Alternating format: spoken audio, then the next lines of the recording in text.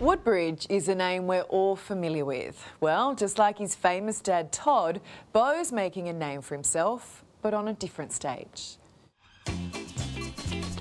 As Todd and Beau Woodbridge strolled through London's famed theatre district, it's obvious that the apple doesn't fall too far from the tree.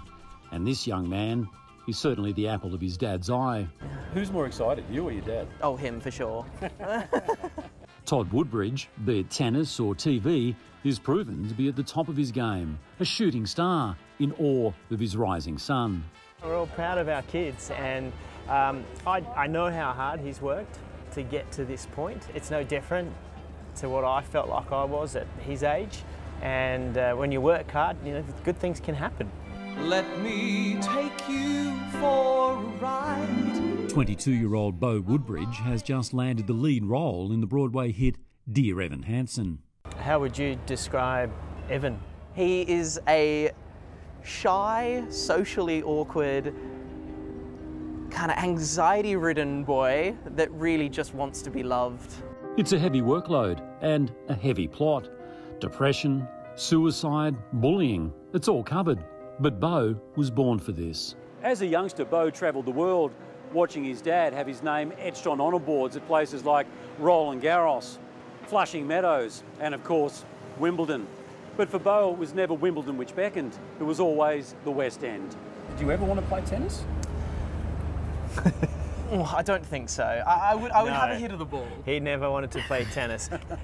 Tash, his mum was driving him off to a theatre class one day, and he turned to her, and I think you're about 8 or 9, and he said, "Mum, I don't want to play tennis. That's Dad's thing." And that was at such a young age. He already knew that he wanted his own space and his own place, his own creativity. Yeah. He was first introduced to Australian audiences as a 10-year-old when he performed at Carols by Candlelight. We should have known then this little bloke was dreaming big.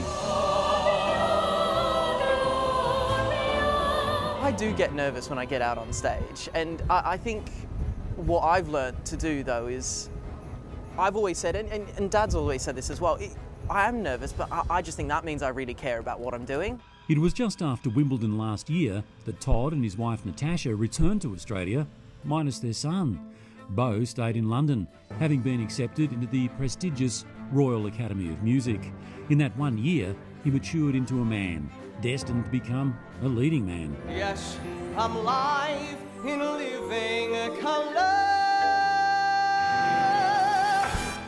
What was really good about this year here is I was surrounded by these peers that are all at such a high level that we all knew where we all fit. So it was this great kind of, it was competitive, but it was this great sense of competition where we were lifting each other up and we were kind of bringing each other to the next point rather than, you know, maybe putting them down to get there. It was just we were making each other better the whole way.